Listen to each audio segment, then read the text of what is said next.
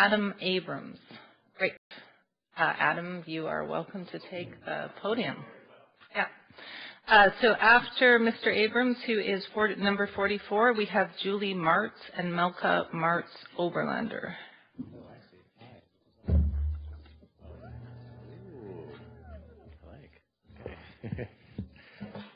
Okay, hi. Thanks to councillors and Mayor Robertson for the opportunity to speak here. I speak as a member of the Save the Heritage Coalition, and but I also, like everyone else who's spoken today, I think I speak for a lot of people in the city who couldn't be here necessarily, but who feel very much the way I do. I do support the 7 measures, I believe it was, that were submitted to council, recommendations of action on the Heritage Plan. For myself, I was born in Montreal. I lived here as a kid. I spent many years in the Toronto area and 11 years in California, but Vancouver always held a special place for me. And in 1994, I moved back here, and I've been here ever since, so 20 years. And of all the places I've lived, Vancouver is the one place that I'm really passionate about. It feels like my home, and I have a real sense of ownership and almost like a responsibility for it that I've never felt for anywhere else that I've lived. The Hollywood means a great deal to me. I've been there many times. I've enjoyed the authentic, neighborhood movie house atmosphere.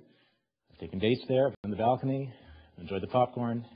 I don't actually live in Kitsilano, and I think that sort of emphasizes how important a building like the Hollywood is, not just to one neighborhood, but to the whole city.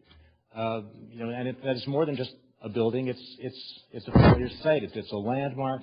It's a community space. It's an icon of the entire city. Everyone knows the Hollywood.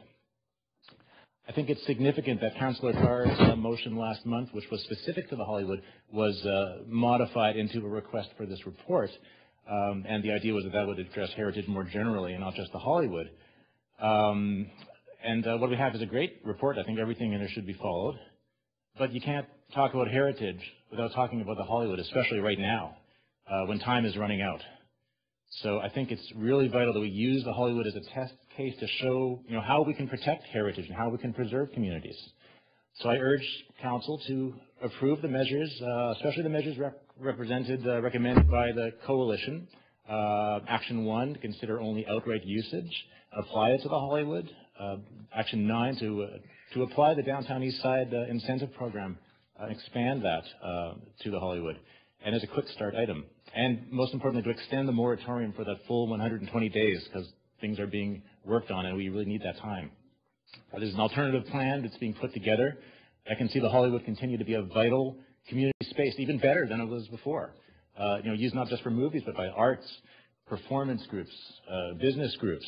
It can be a win for the community, a win for the owner, and for the city at large. But it's only going to happen if the city takes an active role and really comes to the table as a proactive partner in the process. So I urge you, I ask you to take those steps to protect the Hollywood for our heritage, for today, and for the future.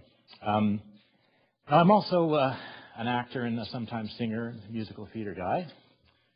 And actually, Mayor Robertson, we met briefly, you probably don't remember, a few years ago. I was dressed as an elf at the time, so I don't know if you recall that. Yeah, I was the world's tallest elf, yeah.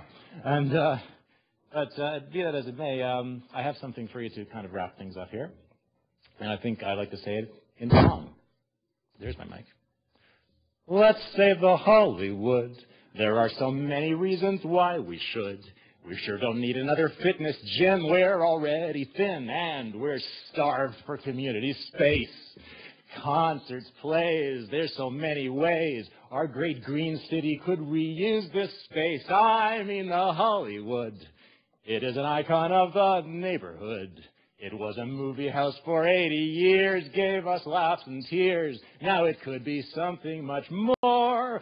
So keep it standing tall because it's good for all. Let's save the Hollywood.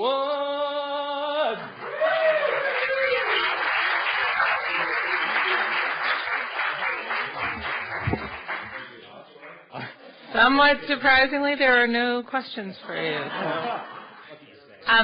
Although I did want to clarify, just for the factual record, that this report actually arises out of a motion Councillor Deal brought to Council some months ago. So, yeah. Next time, I'll come to the next meeting with more material. All right, thank you very much.